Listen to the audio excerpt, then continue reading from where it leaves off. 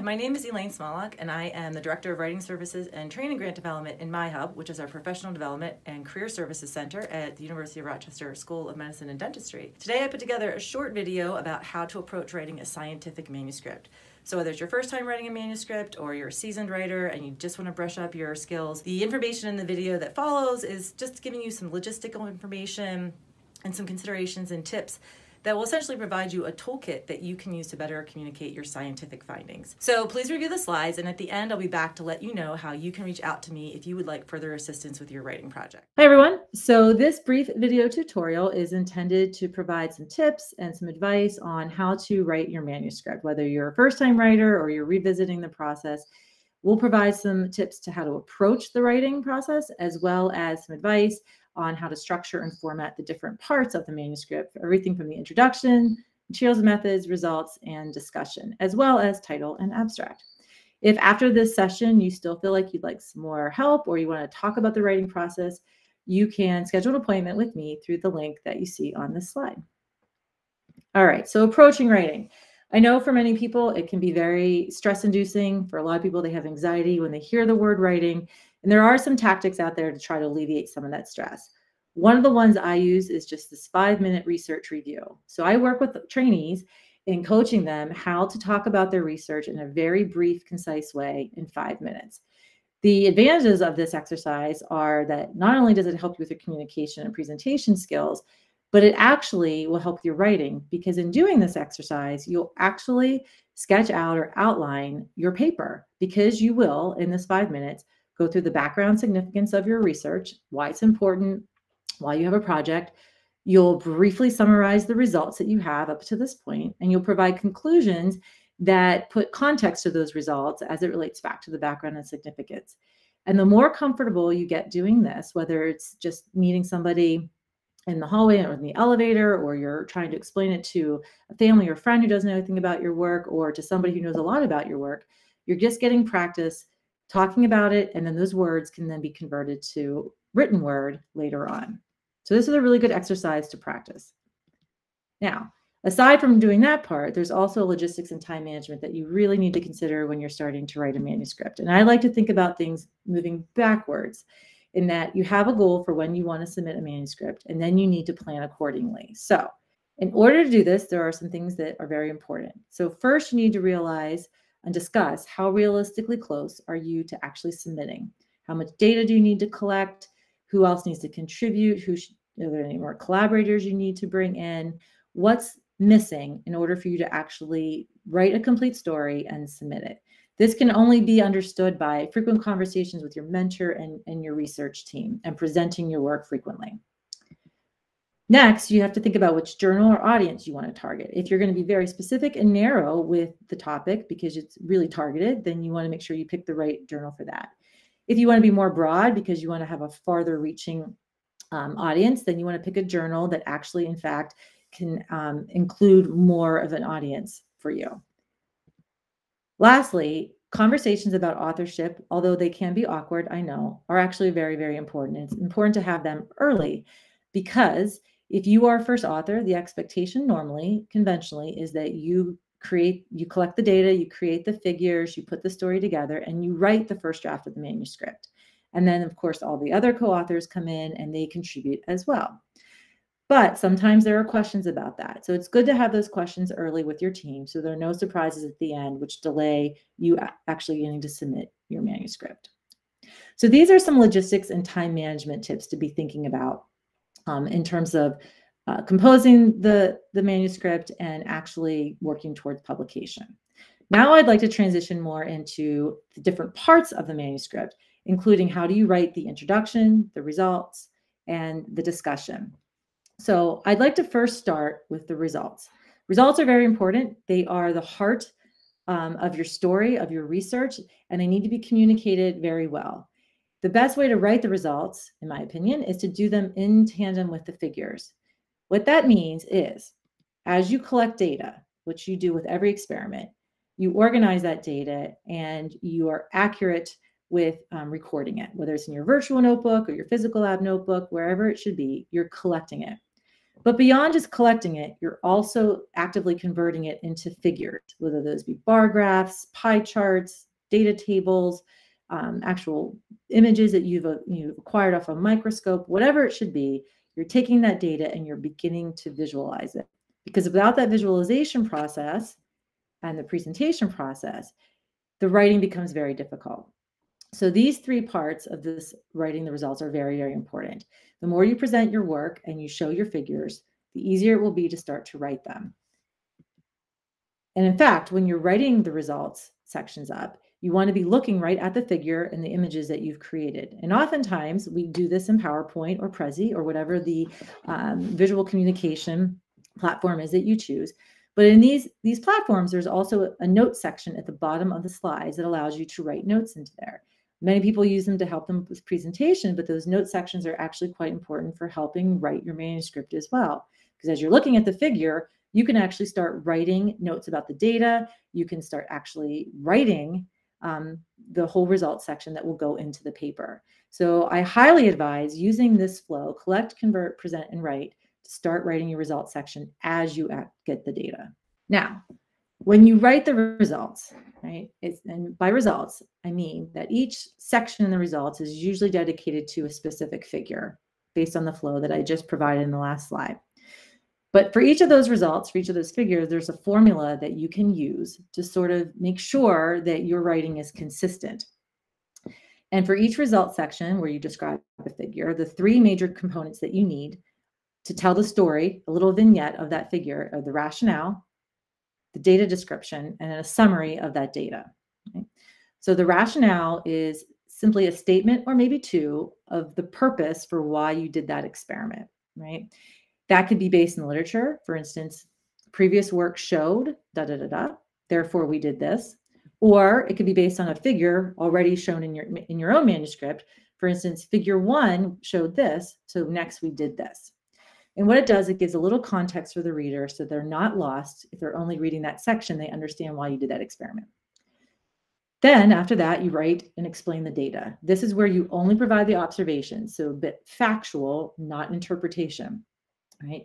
This is where you describe the comparisons between groups or data sets or data points or images or whatever it is you're describing in that figure. You make comparisons and you walk the reader through what is there. How I coach students to understand if they've written a good data section is, after you've written the text, give it to somebody else who has not seen the figure, and don't give them the figure, and see if they can draw a picture based on what you wrote. If they come up with a visualization or some graphic element that matches the figure that you've actually created in terms of patterns, even if it's a line graph versus a bar graph, but it's telling the same thing, then you've written a really good data section. If it doesn't match your actual figure, then you can revise because something isn't very clear. So this is part of that process. Then to close out that particular subsection in the results for that figure, include a summary sentence, something like, these data suggest, these data strongly show. That puts the ribbon on the present, if you will, and wraps everything together so that the reader clearly understands what the major conclusion of that figure is. Then you repeat this formula for every figure or figures if they go together for the paper. Right? So this is a repetitive process, and again, takes some time. So that's why I encourage everyone to write the figures and the results in tandem. Now, one thing to remember, that sometimes the best laid plans change. So even though you have a very specific goal or specific way you want your manuscript written, it doesn't always turn out that way. And sometimes that's just okay. So remember that your results don't need to be presented and written in the order in which you actually obtained that data. In fact, the data you got today may actually be what should be presented first as figure 1 in the paper. And you have to be open to making sure that you can rearrange the figures to make sure that the story makes sense. So avoid this flaw in thinking that you have to do everything linearly, because in research, things sometimes happen serendipitously that are beneficial right now, right before you submit the paper, and you need to somehow incorporate it into the story. So be open to that. And the best way to do that is to have frequent conversations with your mentor and be presenting your work frequently. All right, moving on from the results, let's talk about materials and methods. So materials and methods don't have to be written after the results. They can actually be written whenever, and actually they can be written continuously as you're doing experiments. It doesn't matter when you write them, but what does really matter is the level of detail. So rigor and reproducibility are incredibly important. They matter. So even if you think you've written too much, that you're too detailed, it's okay. More is better here. You need to tell the reader everything that they need to know to be able to repeat the experiment so that the science is actually rigorous. If there isn't enough room at the end in terms of word count, because the journal has a word limit, that's okay. It can either be shortened or you can maybe put it in a supplement, but it's better to be detailed up front and have more there than to have to go back and try to fill in everything. So be detailed. Moving on to the introduction of your manuscript. So introductions have three major components to them. There should be a brief historical background and overview of the topic that you are discussing, or that your work is addressing. And that could be something like, for instance, cardiovascular disease is the #1 cause of mortality among a certain age group. And then there could be a little bit more detail about the history of cardiovascular disease, and particularly in that age group, maybe genetics, things like that. And then, based on the literature so far, you want to identify the gap in the field. Maybe we don't have enough information about certain genes, or maybe we don't know how certain cells behave, and this is a problem in the field. You want to make that very clear to your reader. Then at the very end, at the pinnacle, you want to present the question that your specific study is addressing related to that gap. Introductions do not need to be long. In fact, they just need to have enough information and references that give contextual understanding for the purpose of your study. Right? So it's a very heavily referenced section, and that's why you can shorten the writing and have more references. And then the readers can go to those references to get more information. Okay, then the last part of the manuscript is the discussion, which does typically need to be written last because you can only do so after the story is actually written, which is the results. But sometimes starting off the discussion it feels really difficult because this is where you are not just discussing your data, but you're going a little bit deeper. So to help start this process of writing the discussion, I'd say start with first paragraph, start little. And in that first paragraph, just ground yourself by reminding the reader of the goal of the study or the purpose, which is really what you presented in the last section of the introduction. Then summarize the primary findings that you have. So you can recycle those summary sentences that you had in each results vignette. And then the significance of these findings. What does it do for the field? How does it move the needle in the research world? New innovation, new knowledge. What are you contributing with this work? That's the best way to frame the discussion and to help ground the reader, especially because sometimes the reader doesn't always read the whole paper. They might start with the discussion. This gives them context for understanding the data that you've actually presented. Now, after this first paragraph, then you move forward with the meat of the discussion, which is where you interpret the data, where you draw educated inferences based on the results as you presented them and as they relate to the current literature. I know that this can be sometimes the most overwhelming part because this is now where you're drawing comparisons and contrasts, and there's no necessarily right or wrong answer, but you're trying to make connections to what's already been published out there. So this is the schematic that I use to try to help guide those who are writing manuscripts. So you think about your data, and if you've identified what the major findings are as you've laid them out in that first paragraph, you can break each finding into its own paragraph or two. And then for each of those major findings, you compare and contrast that finding with what's already known in the literature, and then summarize why that's important.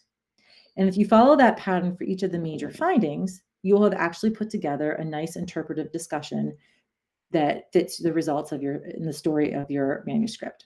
Now, as I said with the results, again, best laid plans can change. And sometimes the findings that you want to present in the discussion aren't necessarily in the order in which they are in the results in terms of the figure order. And that's okay. Sometimes figure 5 actually has the most interesting and most important finding, and you want to discuss it first. So again, being open to how you order these things. But to start, take each major finding, compare and contrast with the literature, create bullet points of the articles that are most important, create sentences that summarize those articles, and then summarize how your work relates to that. Then you'll have a good structure for your discussion section. Now, lastly, you write the title and abstract. So the title should be very concise and direct. If it's too long, Your readers may not read the whole thing because they quickly scan in PubMed, as you're probably aware from doing so yourselves. So you want to be very concise and use the key words that actually will draw them into the paper. In terms of the abstract, again, it's the last thing that you write because you have to tell the whole story first in writing the paper. But the abstract should be structured. There should be an objective, a methods, a results, and a conclusion. And sometimes you can even use these headings in the actual abstract, and sometimes the journals will require it. But in any case, whether you use those headings or not, these 4 elements need to be there. And if you remember back to my first tip on how to approach writing, this is really your 5-minute research review. So if you've gotten really comfortable telling people about the background, the findings, and your conclusions, you've actually written the abstracts verbally, and you can use that to your advantage when you actually write this section. Okay? And then the keywords, which again are very important because they help the librarians at PubMed, at the NIH, index your article so it can be found by the right audiences. So you want to be very intentional there as well. And lastly, to sum it all up, to get to the finish line, to actually submit your paper, it is a process, and I call it the read-for process, because you need to write it, but then you need to read it carefully. You need to review it, not just by yourself, but in context with all of your authors and other people who can give you feedback. Based on that collective feedback, you revise it. Then you need to repeat this whole process, read, review, revise, because it takes sometimes 2, 3, 4 iterations until you're actually ready to submit your manuscript.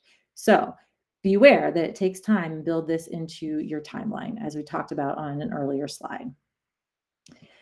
All right, so with that, this, like I said, this was a brief, quick tutorial on how to approach writing a manuscript. So the main thing I want you to take home from this is that writing is a process, not an event. Plan ahead, present as often as you can, create those figures and write as you actually collect your data so you're staying on top of it and it won't feel so anxiety building at the end when you go to actually write. And then remember that it takes time. So read, review, revise, and repeat. If you follow all this, this will be helpful in getting your paper submitted and hopefully towards publication. So thank you for watching this short video about how to write a scientific manuscript. Hopefully it gave you an idea of how to get started writing, or like I said, it gave you some skills that you could brush up on as you write maybe your 2nd, 3rd, or 4th manuscript. So if you need further assistance with any of your writing projects, please feel free to reach out to me and schedule an appointment using our handshake scheduling tool at myhub.urmc.edu. I hope to see you soon. Thank you.